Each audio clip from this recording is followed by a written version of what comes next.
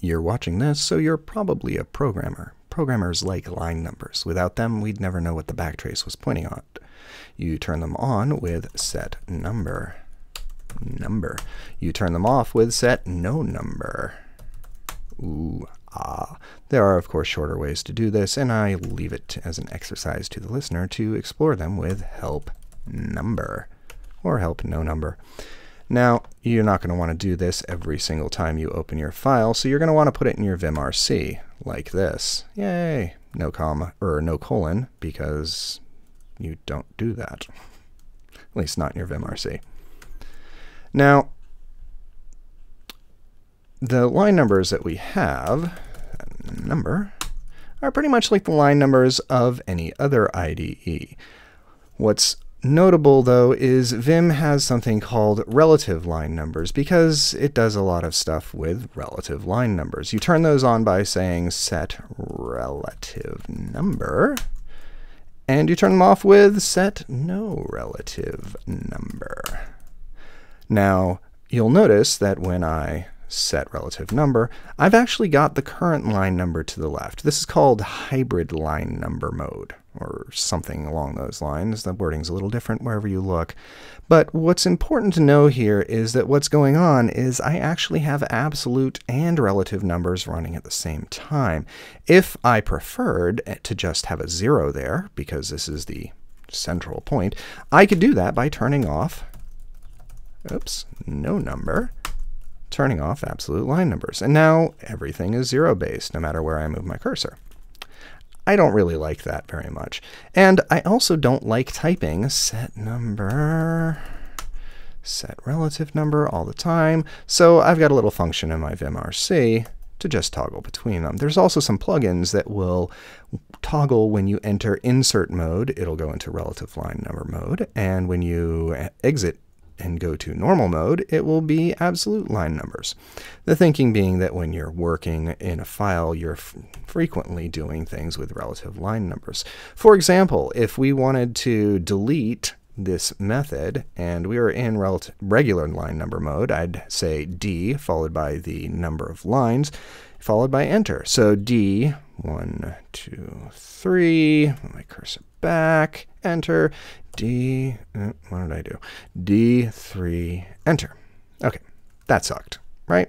So that's why we have relative line numbers. I can just say, what line do I want to go down to? Oh, the one's end, and there's a 3 next to it, so D3, enter. Yay! Now, I want to take a look at the line numbers as they appear when they encounter folded code. You'll notice that right now in relative line number mode, they just go down straight past the lines of code, even though there are 9 folded lines between lines 4 and 5. Now, in absolute mode, you'll notice that it goes from line 36 to line 45. And that's not a mistake, because in absolute mode, it is talking about what is actually going on in this file, not what's being displayed on the screen. But relative mode is about what's being displayed on the screen. And the reason for that is that DD will take the entire folded block. It treats it as one thing, which is kind of funky. It's not just DD. You can also say, like, for example, if I want this line that's folded and the one that's unfolded, I don't have to think about how many lines are in that folded method. I can say D to start this off, look down, okay, I want the add method, which is folded, and that's on 4, so I'm just going to say D4. And ta-da, they're both gone, and put them back. Now, back in normal number mode, we have some additional funkiness when it comes to line numbers. Let's say I want to jump to line 39. It's not there. Well, it isn't. It is actually on line 39, but line 39 is folded. So if I expand this, ta-da, it drops to 39. Now, when you have folded code, you can have multiple levels of folded code, and you can open it up in different ways. So I can say z lowercase a to just open up the top level of the fold. And the problem with that when you're jumping to a line number is that well, that one's folded too. You don't really know because unless you've memorized the line numbers of your code and what's going on in all of them, which most of us don't, and you're just not going to know what's there. So as a best practice, I recommend Z capital A for unfolding code when you're jumping into it so that the line, again, 39, Z capital A, I'm right there on line 39. So if you're always expanding them fully, you will always jump into the correct line without having to expand anything else. And in most cases, your goal is just what's at that line that I'm being told about by a backtrace or a coworker. So that's what you want to do.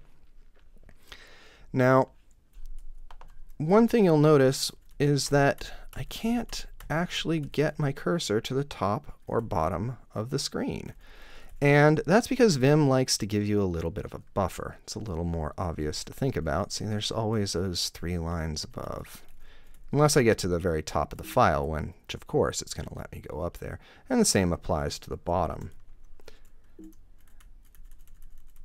Now, you can change how many lines of buffer you have by saying set SO equals the number of lines of buffer you want. So let's say I don't want any buffer. Vim, let me go to the top of this file whenever I want.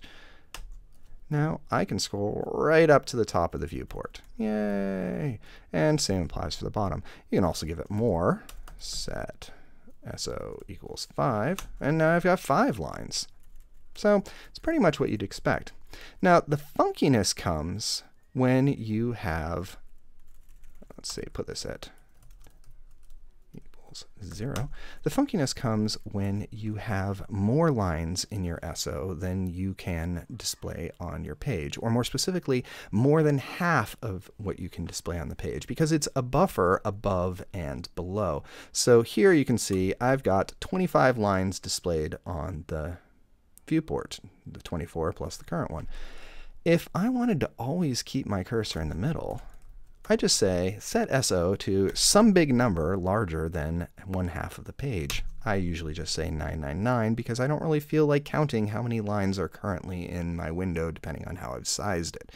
And when you do that, you're always in the center, which is even cooler. No number. When you have pure absolute numbers. Note that they don't change at all, ever. Well, until I hit the top. So that's kind of funky, and something you may want to do. I usually leave it about 4. I don't remember what the default is, but it works for me. And that's pretty much it for numbers. If this has been useful, please support me on Patreon. Thanks.